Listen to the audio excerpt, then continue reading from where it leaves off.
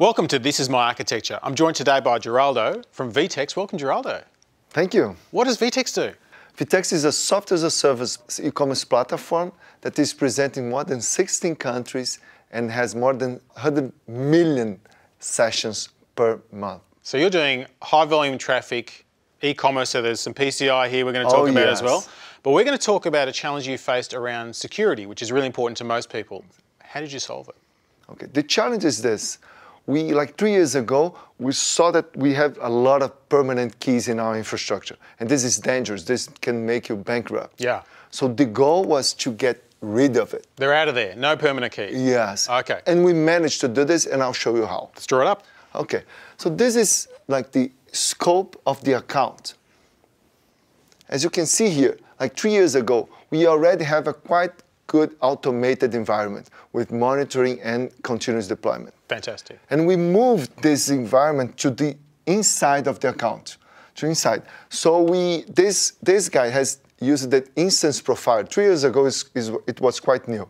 And with this instance profile, enabled him to assume any role he needed. So this guy is quite powerful, but he is responsible. Yeah.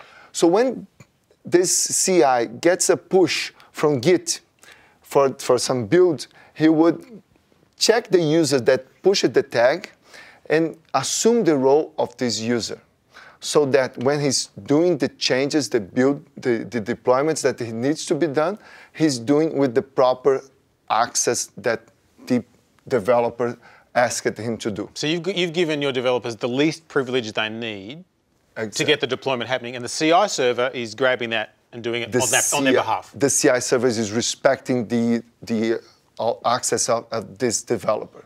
Exactly. And this works quite well because we have like different developers. We have a bunch of developers doing the code pushes in our infrastructure, and every one of them with the least privileges that they need to do his code push. How often are you deploying typically? Like we have a microservice infrastructure. We have like a lot of different teams, and we have like more than 40 deployments per day. Fantastic. So clearly this works. Exactly. So it works like every single day, 40 deployments with very secure, with no direct access to the infrastructure. But once in a while, we need to have access through the console. Mm-hmm. And when we need access through the console, we don't use these users that IAM have. It's kind of a permanent key. Permanent access. Exactly. And this guy uses the SAML integration that IAM provides, okay, to access the console. Integration. Exactly.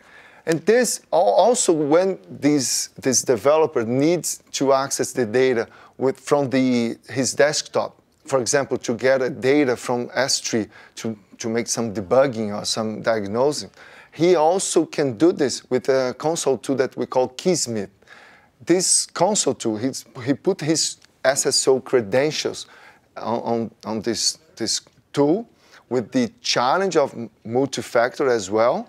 And this console tool talks with Secure Token Service, gets a temporary key, and puts in his profile so he can call the Amazon APIs as he wants with the proper role. Fantastic. So you're challenging with the multi-factor, so you've got extra security.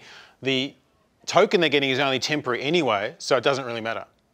That's great. So you've got least privilege, fully automated, multiple deploys. We mentioned PCI at the start. How did you de-scope so you didn't have to cover so much with PCI? Perfect. This is quite important. We have the same process, but in another account.